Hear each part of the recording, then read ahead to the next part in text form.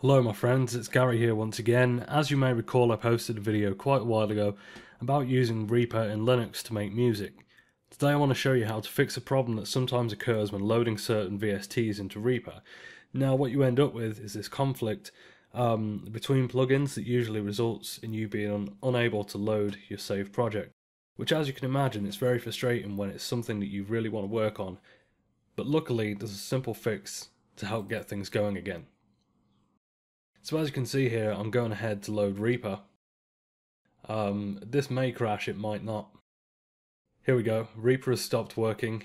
It didn't manage to load the project completely. And now it's just came up with this closed program dialog. So what is essentially going to happen is when I go to load this up again, Reaper will start as normal. So it's gone ahead and it's opened up a blank project, as you can see. So instead of going to recent projects and loading something that you've recently been working on, what I want you to do is go to Open Project, find the program where it is located, and I'll just skip ahead while I do that. Okay, so here we go. I've located the file, the folder where my project is located. Instead of opening this straight away, here's what we need to do. We need to come down here to this second checkbox, which says open with FX online in brackets recovery mode. So you're going to tick that box and you're going to click open. So as you can see, we've got this project load warning box that's came up now, and it's basically telling us that all of these VST plugins that were in the project have now been switched offline. So as you can see, we've got into the project again.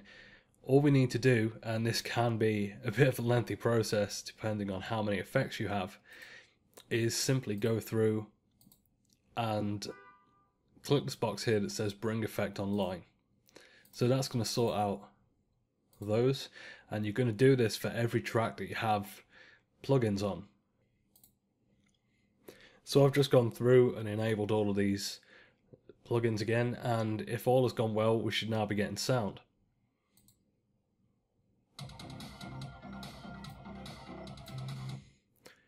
Yep, so everything's working fine now. One thing that I will point out, if you leave whatever plugin is in this project, if you leave it in place, you will have to go through this process quite a lot of time. The great thing about this recovery mode is it allows you to go in, find out what plugin is causing the problem, either render out one of the sounds that you've made with the plugin and then remove it, or substitute it with another plugin.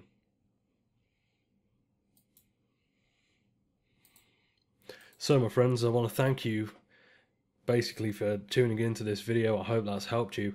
I also want to make a little bit of a shameless plug here. I have another channel, and if you're looking for any free VST plugins to improve your arsenal of instruments and effects, you can head over to freevstoasis.url.ph or to the Free VST Oasis YouTube channel, which I'll post a link to in the description and on this video. Cheers, thanks.